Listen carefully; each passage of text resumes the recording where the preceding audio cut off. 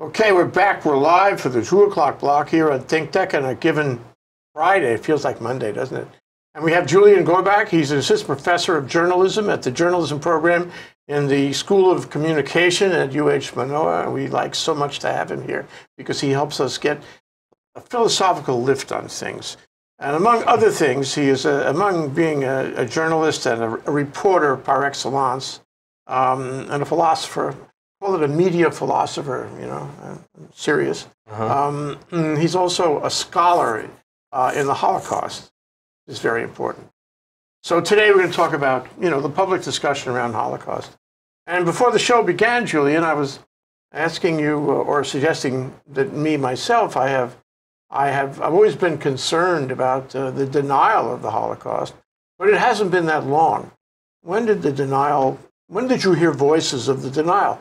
Was it 1960, 1970, as late as 1980? But those voices seem to have taken root these days, and there are a lot of people and groups in the world who deny it, or if they don't affirmatively deny it, they forget about it. It's inconsequential to them. This is very troubling. You think those thoughts too? Yeah, I don't know when Holocaust denial really took off. I've never really read about the subject, but I do know, you know, just from what I've learned about like Deborah Lipstadt, that the woman who's, you know, written is a major Holocaust scholar, that certainly by the 80s, Holocaust denial was going on, was a real thing, and there were, you know, Holocaust revisionism, I guess, efforts to kind of write the Holocaust out of history or deny it. Because David Irving was publishing, you know, the one who tried to sue Lipstadt for libel when she accused him of Holocaust denial. His books were being published in the 80s, and so she was pointing to those. You know. So he denied the Holocaust, and she sued him. He sued her for speaking out for the proposition that he was denying the Holocaust. Yeah, I think that, as far as I know, and again, I'm not even really well versed altogether in that case, except that I do know that that when she originally was criticizing him, it had already evolved to the point where Irving had set himself up as a serious scholar, even though he doesn't have a doctorate or anything. You know, I don't think he has very much formal education, but he had taught himself German, and he was one of the first people to really dig deep into the Nazi archives, the German archives. In German, of course, what came out during the trial was that he had been digging into the archives, but he had also been screwing with what the German actually said, what the documents actually said. He had been misrepresenting what the texts were, but he had, I believe he had like set up a sort of a pseudo academic journal. I mean, it had all the appearances of a serious academic journal, but it was basically a home for Holocaust denialism, and that was already up and running by the 90s by the time she started pointing him out. Because her point wasn't just that he was a run-of-the-mill denialist or revisionist, it was that he had developed this whole kind of veneer about him of being a serious scholar, and had brought all these other revisionists, Holocaust revisionists, along with it. And then he sued her she's of course American Jewish scholar, but he sued her in England because the Holocaust, I mean, the libel laws are much stricter than they are in the United States. And so, oddly enough, in England, and in her case, the burden of proof is on the person accused, which is odd enough, because you would think that the burden of proof would be on the accuser for libel, but she actually had to prove that she was not guilty of libel, which set a pretty high bar, but they met it. This is so similar to the QB7 novel, where I guess a writer pointed out that a particular person was associated with the Nazis, and he sued the writer. The Nazi sued the writer, and then the writer had to prove that he was a Nazi, that the Nazi was a Nazi. It was the same burden of proof issue at QB7 as Queen's Bench 7, a British court in London. Wow. It's the same story, except that was fiction. Yeah. I think. So here's a hard question for you, though. What is there a connection between denial and anti-Semitism? I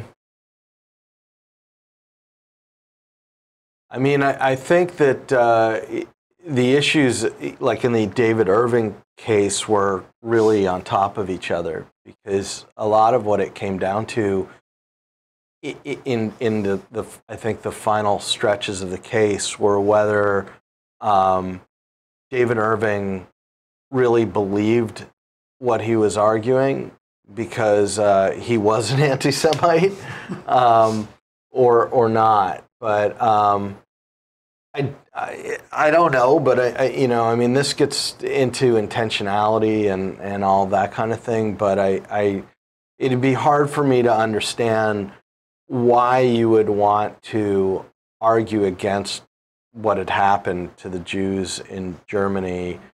I mean, I don't know. You know, there's an interesting case of Schulzberger. You know, the guys, the family that had owned the New York Times, and Arthur Hayes Sulzberger, and the fact that because he was part of the reformist Jewish movement of the early 20th century, in that time, you could argue it was a kind of self-hatred, Jewish self-hatred, but there was an effort, you know, there was that conflict between the German Jews that had been there since the mid-19th century and the boatloads of East European Jews that had started to appear by the late 19th century and early 20th century.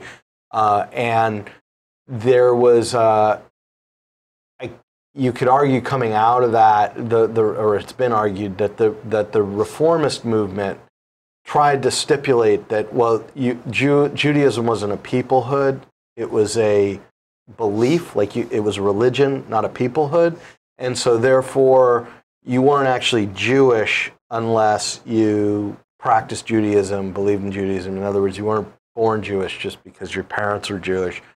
And that kind of seeped into the editorial policy of the New York Times during the coverage of the Holocaust, because that meant that the editorial policy of the New York Times during that whole catastrophe was to refer to Jewish victims as people or refugees, but not as Jews, even though they were being, you know, forced to wear the Jewish stars by the Nazis. And even though they were traced as Jews through their blood, and were forced to wear the Jewish star. It didn't matter whether you believed in Judaism or not, and they were slaughtered for that. But the way that it was being reported in the leading American newspaper was not that they were being targeted or murdered for being Jews, but that they were people who were targeted by the Nazis. So it clouded things. So you could argue, you know, to the extent that would be denialism, but still you have that kind of overlap even in that kind of horrific story, because you could argue that there was kind of in a way a self-hatred that Sulzberger, Laurel Leff, by the way, who's a professor at Northeastern and a friend of mine, wrote Buried by the Times, which really lays out this whole argument. Interesting. So, but back to my question is, if I'm just giving you my own logic. Yeah. We who have cracked a book at any point in our lives, we know that the Holocaust took place. Right. And it's not even cracking a book. It's watching all the movies and all the media that have, you know, been covering our society globally for the past 75 years. We know the Holocaust took place. There is no basis for denial, none. And yet there are people who deny. Could they be anything other than anti-Semitic? I don't know. I mean, I guess that, you know, some people can be manipulated, and there's always that worry. But I think that I mean, we're into deep speculation. I mean, to me, it's, you know, for all intents and purposes, the important thing is the way it plays into people's animosities. That they're, you know, that the reason why it's either for the people who are preaching it or for the people where that belief that it didn't happen takes root in them, it has to do with playing on the idea that the Jews are seeking some kind of special pleading, that they're gaining some advantage from claiming victimhood, that they claim to be special victims or unique victims, and that then you get into what you're playing on in order to get people to believe that it never happened is some underlying sentiments of, these people over here are Jews and they're not me, and I don't like these people, they seem to be doing A, B, or C. It's that kind of xenophobia, the kind of typical stuff that people feel, that I guess is, you know, embedded in us being people, to see other people and say, well, we don't like them because they're other people, you know, playing one group of people off another, that kind of thing. And that seems to be, to me, but we're psychologizing about it. I mean, you know, and so you're necessarily speculating when you do that. Yeah. If we had somebody here at this table who was a denier, I would really love to ask that person some questions and see what the psychology was. But let's move on. Yeah. Let's move on to what brought us together on this occasion, and that is analogizing concentration camps and Nazis current events, which happened in the news. And this is a controversy, if you want to call it that, over Alexandria Ocasio Cortez's recent remarks about concentration camps, which some people feel is a special term reserved to real concentration camps as they existed in the 30s and 40s, and Nazis as they existed in the 30s and 40s. Can you describe this controversy so we can get a handle on it? Yeah. Well, one of the things I try and do, it's interesting because you said before that you sort of see me as a philosopher, that I philosophize. I do. And I'm a historian, or media historian, but there's a reason why I think that you sort of see the philosophical side of that, because philosophy is a really important part of it. But we can get into that in a minute. The point is that one of the things I like to do, whether we're talking about the original history or like this controversy, is to look very carefully to trace the lines of thought, what's said, and, you know, the actual words, and to the extent that what we say also represents what we think. And so Ocasio-Cortez had put this out on Instagram, and then had also tweeted it, but it was basically, she had referred to the current detention facilities that we have for all the migrants, I think, but you know, we've been particularly concerned about the treatment of the children, although the treatment of the adults has been pretty egregious too. But she compared that to concentration camps, but she also evoked, and I think like it was a 2-sentence kind of a statement, or a very brief one, but the second one was she evoked the never again never again, right? Yeah, which is, I mean, about the Holocaust. I don't know if you had this experience, but I grew up with that term, never again. Right, with the Holocaust, like, let's never let this happen again. We can't let that happen again. So then I think one of the initial responses was from Yad Vashem, the Israeli official Holocaust Museum in Israel. Yeah. And there's some interesting reporting that's gone on about the connection between the statements of Yad Vashem now and its management and the connection between that and the Netanyahu government and their politics. But they immediately responded by saying basically that Alexandria Ocasio Cortez should educate herself about concentration camps and the Jews, and talking about the fact that the statement went on about how like the concentration camps had been these labor camps to kind of work Jews to death, and then the gassing that went on in them, and arguing that that by comparing what was going on in the current American facilities to the concentration camp, she was belittling the cruelty that the Jews had suffered. And then the United States Holocaust Museum came out with a statement referencing another statement from months earlier, and the headline of that was, I think, Why Holocaust Analogies Are Dangerous. And it was written by a historian who works for the Holocaust Museum, that the original statement that the new Memorial Museum had referred to was a longer piece that was written months ago by Edna Friedberg, who's this historian, and it's not really exactly a statement. It was kind of an essay in a way, arguing that analogies to the Holocaust have been used and abused in all these different kinds of ways. And what the message is, don't make the analogies.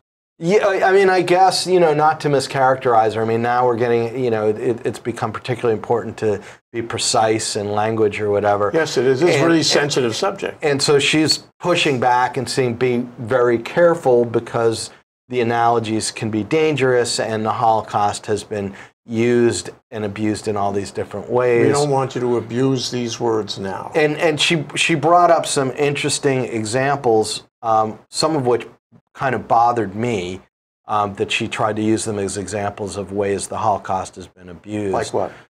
Well, I mean, one of her examples of how it's been terribly abused was that animal rights groups have referred to like the Holocaust on your plate.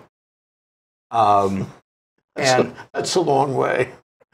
Well, I mean, Jay, I mean, it's interesting because you've heard me talk about denial and climate change and the mass extinction of species.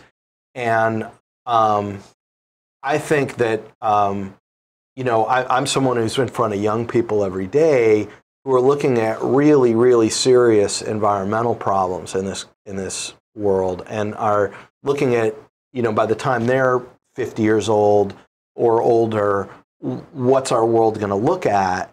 And I don't think that they consider treatment of other species or treatment of animals to be, I mean, I think that older generations, had different views of animal rights and saw animals over here and humans over here, and it was offensive to talk about the dignity of animal life in the same category of human life. And it was considered, to a large extent, like a bizarre or irrational to talk about the cruelty of experimenting on animals, for example, for medical research.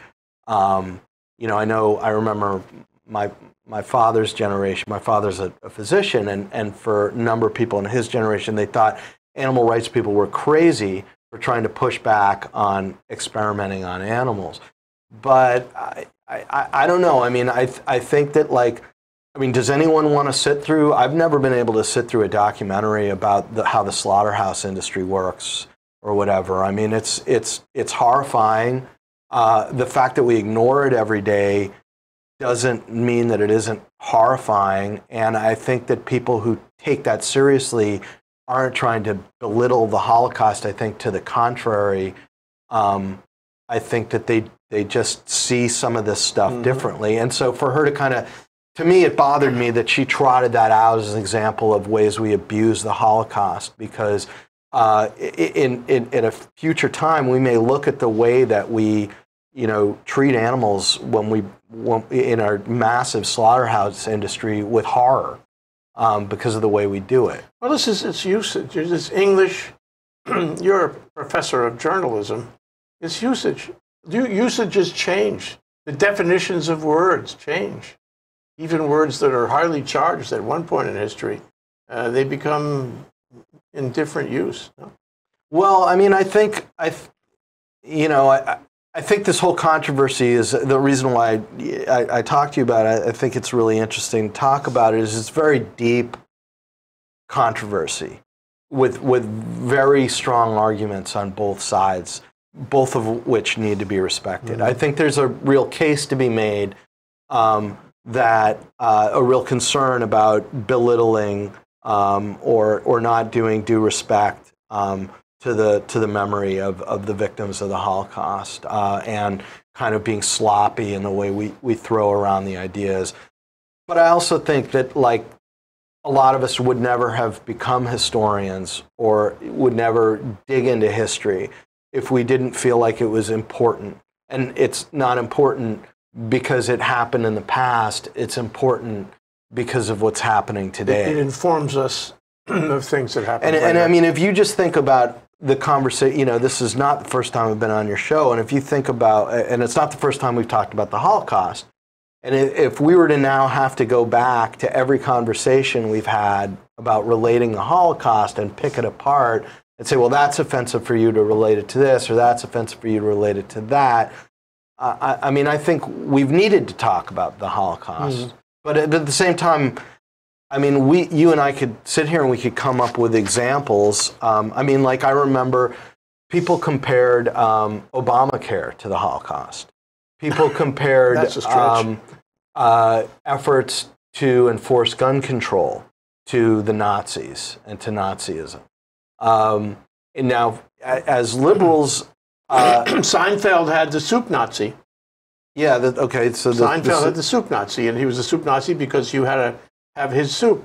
Right. And it was a takeoff on that word. Maybe we forgot exactly what the details are, but we remembered that the Nazis were very methodical and disciplined, and they didn't make exceptions to the rules and all that sort of hard scrapple kind of way of dealing with people. But see, this gets at the heart of, like, what's good history and what's bad history, right? And when you said you sort of see me as a bit of a philosopher, I do. There's different schools of history. Okay, one of them is political history, what's been called, like, kings and battles. We say, okay, Hitler rose to power, there was the Battle of the Bulge, et cetera, et cetera.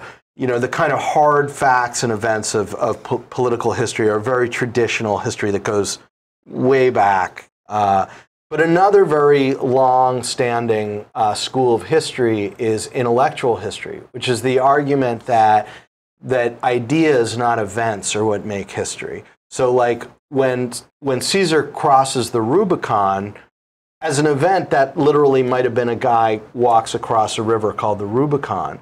But the Rubicon meant certain things to Caesar and to the Romans at the time. And so Caesar crossing the Rubicon wasn't just this guy crossing a river because of what ideas mean. And so, like, a lot of language and, like, concentration camps or other terms, we have to be, as historians and doing good history, you have to look at what the word meant at the time to the people using it. Absolutely. Like, somebody wrote a book called The Collaboration, which was basically accusing Jewish movie moguls of collaborating with the Nazis in suppressing the persecution of Jews from the Hollywood movie screens. And that created this uproar. Part of his argument was, well, I went back and looked at the German archives, and they're using this word.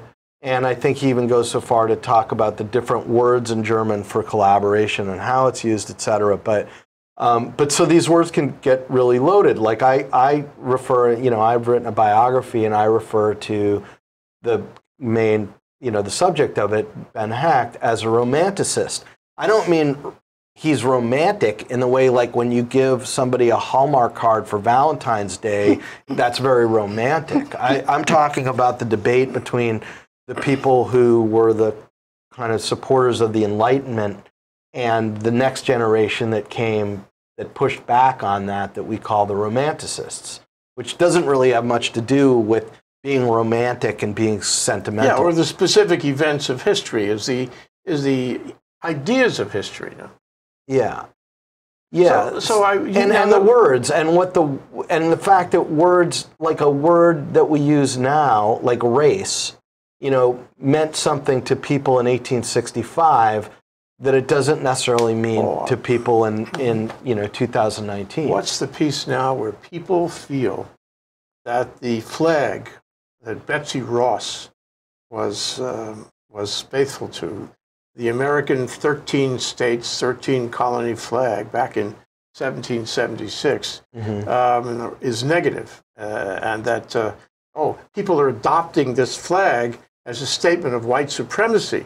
It's very interesting. They don't know that this was the original flag of the United States as it was formed. They don't know that. But they attach to it white supremacy.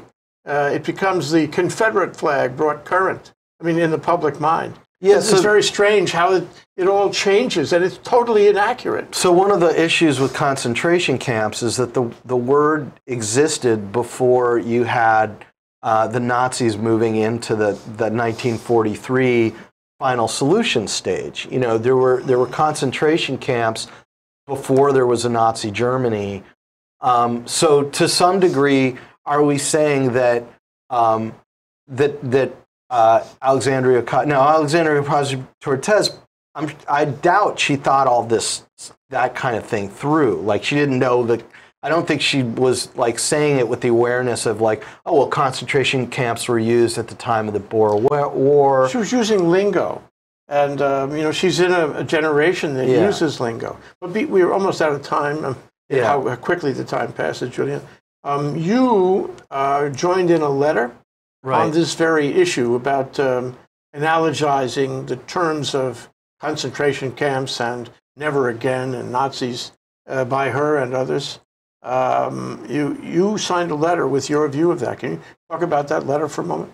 Well, I had already had my own thinking about it, but what I found really striking when I actually found out there was this letter that all other scholars, I think there's something like 400 of us now who signed it.